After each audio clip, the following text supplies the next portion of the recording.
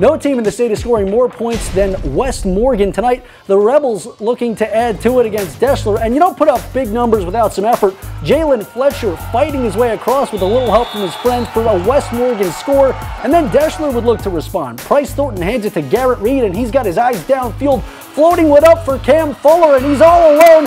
Number 6 in for 6 as the Tigers claw back, but the Rebels had some tricks of their own.